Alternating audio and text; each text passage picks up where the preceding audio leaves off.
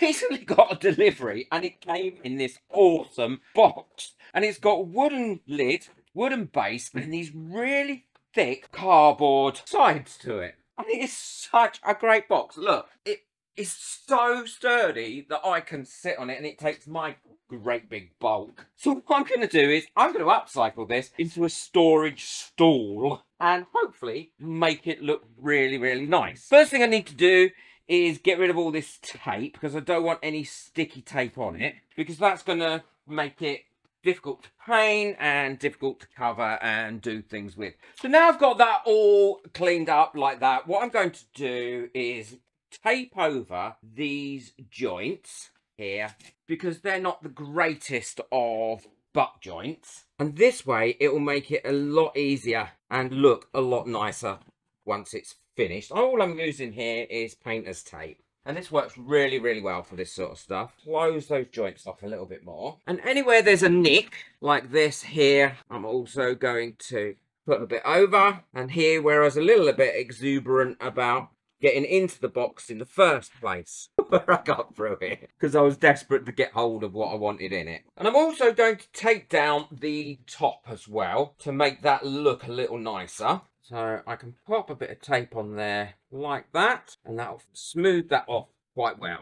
And that lid will still fit on there, not a problem, because there was a little bit of give in it anyway. So now that's all nice and covered, I'm happy with that. I'm just going to take these extra bits of label off, and then I can get on with the next stage. That's all ready now. I've got everything removed. What I've done is I've cut myself out some sheets of brown paper in the same size as that indent there, and I'm going to paste those on, or glue them on, using just a PVA and water mixture, and I'm going to paste them right up to the top. And this is just the brown paper I get from Amazon deliveries and things like that. And if you've got a heat press and it's all crinkled, put it on your heat press for a few seconds.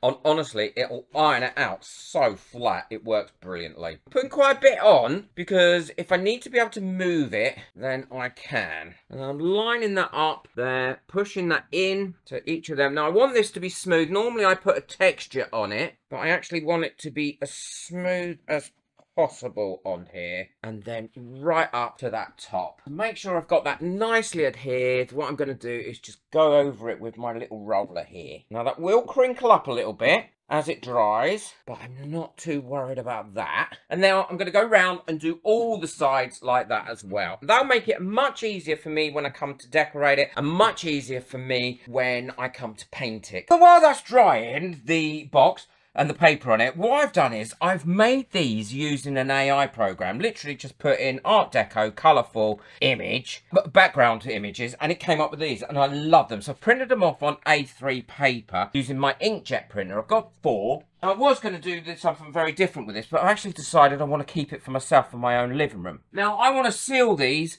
and give them a glossy finish, because if not, when I put them on, any little knock and you're going to rip this, because it's only just plain paper, look. And all I'm going to use to seal it is Seals and Protects Enhance. So I'm going to give it 3 coats. The first coat I'm going to do quite light, just going over it like this. Let it dry for 5 minutes, and then turn it round like that. Go over it that way, turn it round, and then go over it that way. These are all nice and dry now and sealed, so ready to be put on. But before I put them on, what I'm going to do is paint this so it's all an even colour. Now I'm not going to use an acrylic paint for this because it costs me a fortune and take me far too long. So what I've got is some household brilliant white. I think this will do it really well and dry lovely. And this is obviously a lot smoother than it was and a lot more secure than it was. It's worth taking that time to put that paper on there. I'm going to not only paint the outside, but also the inside with this as well.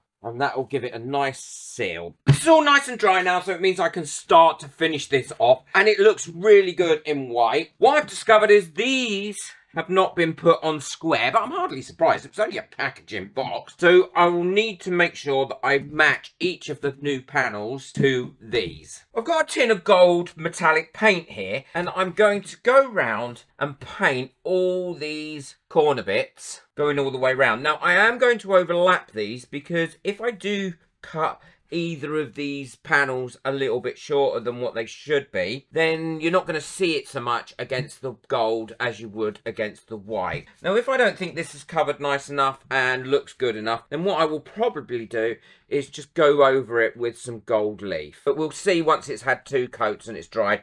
And I bought a larger tin because I think it's much more economical than me keep buying tubes of gold paint. While that gold is drying, what I'm going to do is make the stool part. Now, I've got myself some foam here. I did have to order this from the internet, and this complies with all the fire resistant regulations and everything. And I've also cut myself a square of plywood that is exactly the same size as the top. And I just had some scrap plywood around. Now, I've never done any upholstery work before, so this is all going to be new to me. I think I'll be all right. I'm not sure even how to cut this foam, but I'm sure I can work it out. What I'm going to do to start with is mark on here the size that I want. Now, is this too thick to cut with scissors? I think it probably is. Yeah, that is too thick. So what I'm going to use is just a blade, and I'm going to cut down my line. Oh yeah, that cuts much nicer. Then I think I might ring my mum, because she used to do a bit of upholstery many, many years ago, and I'm sure she'll be able to tell me roughly what to do over the phone. Well, Mum was really, really helpful. She said if I was covering this in leather, I needed to drill a couple of holes in here right the way through so that when you sit on it, the air has somewhere to go. But I'm not, I'm covering it in cloth, so she said I should be all right. She also said just to sand down any real sharp edges that are on this, so it's not tempted to drag through the material. And she also said for somebody like myself who's not really done this before, to tack my foam onto my board. So I'm going to be using some of this instant tack, which I spray on both sides. Let it dry for a few minutes and then I can put them together. And then all I have to do is line this up and push that down. And that should tack on there just enough to hold it, which it has, which is great news. And then she said use a bit of hessian or something, or canvas to start with. So I've got this bit, which was I cut out of an old suit bag, if I'm totally honest. One of them bags that you get to protect your suits with. So I'm going to put that in the middle like that. And then she said, pull gently, not too tight, and put a couple of staples in it, like that. And then do the same the other side. Yeah, it looks all right so far. And then bring those corners out like that. And then do that side with the same tension. And then the same tension that side. I just spoke to her again and she said, I've already done it wrong, but not to worry. She said I should have done each side as I went along rather than try and do all the sides together and try and line up the staples as well, which I'm not doing a very good job of. She also said I should have put some like wadding over the material, but I just don't have any and I don't want to wait any longer. So that's as far as she said to go into the corners, and she told me how to do the corners as well. She also said I've got too much material, not here, but on the rest of it, so to trim that down a little bit.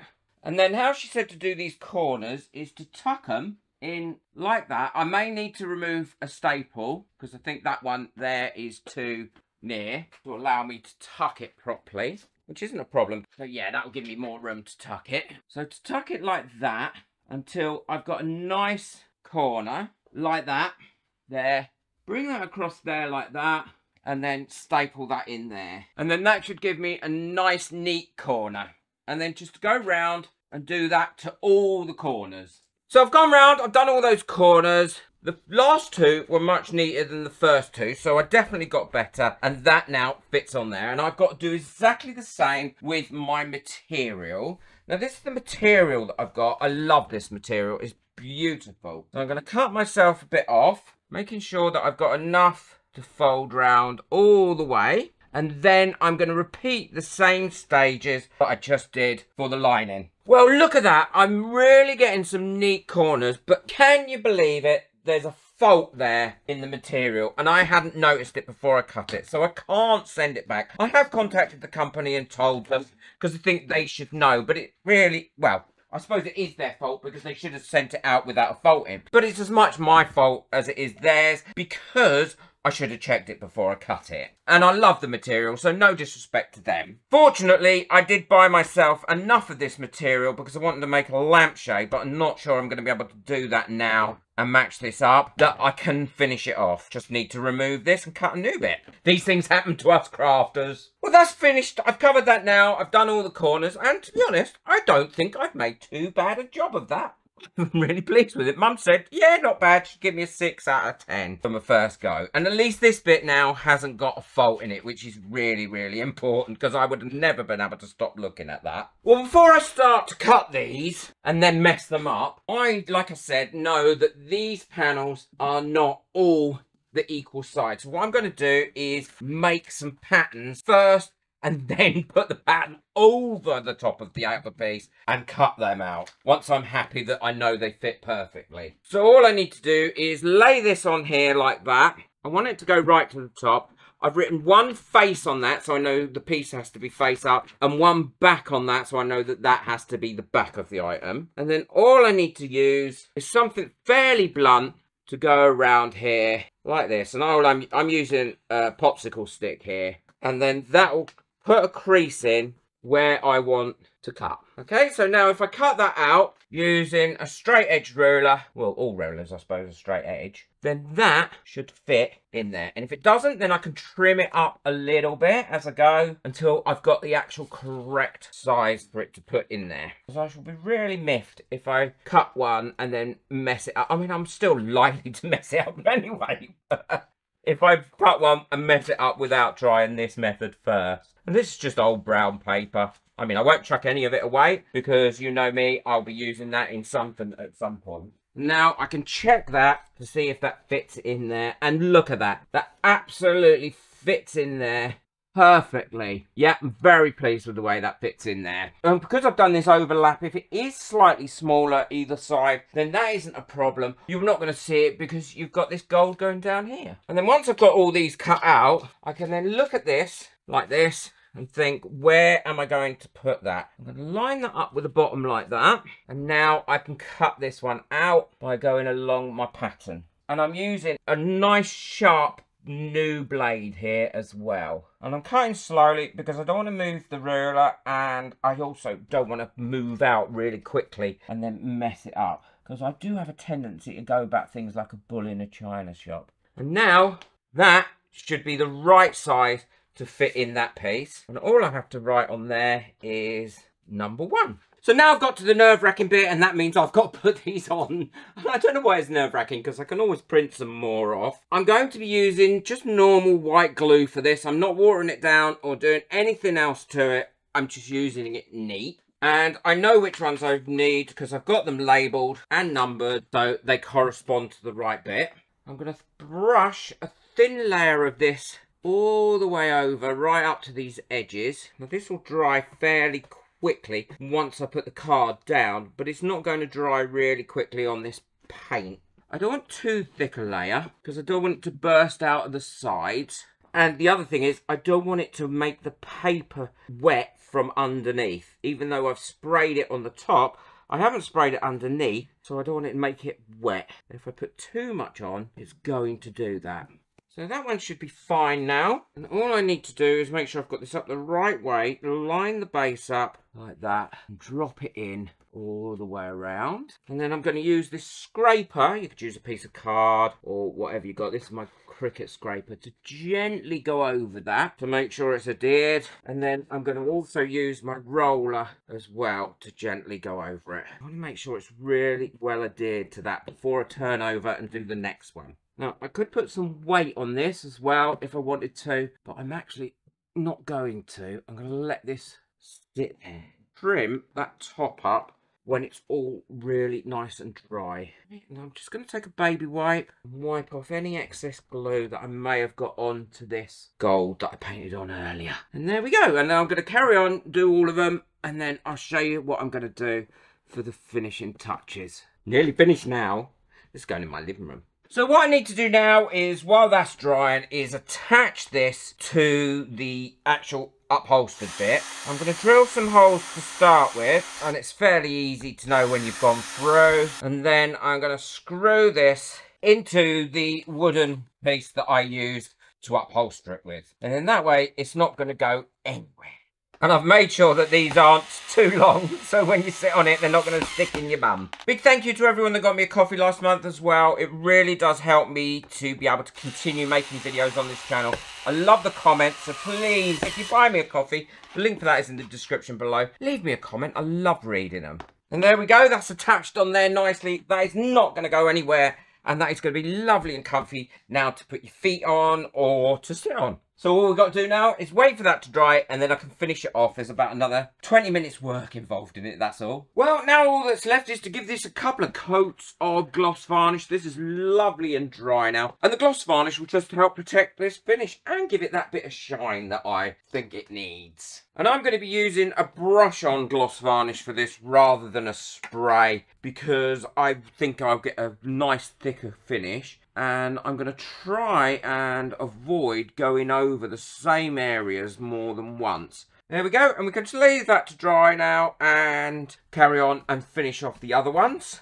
all the other panels, and then I'll show you what it looks like when it's completely finished. Well, this is all finished now. I am so pleased with this. I love the way it's come out, and I'm sure it's going to be really comfy. And the great thing about it is it's also an ottoman, and what a great upcycle rather than putting that in the bin. And the great thing is it is really sturdy and it's really strong, and I can use it to sit on or put my feet on as well when I'm lounging around and watching television. Well, I hope you've enjoyed this upcycle. I've learned quite a lot doing this and I've really enjoyed every minute of it. I wish I had 10 more of these boxes to be able to upcycle into different little ottoman stools. Boom the like button, hit the subscribe button, but make sure you check out the video as well that's coming up next, which is another great upcycle. Take care. Enjoy your crafting.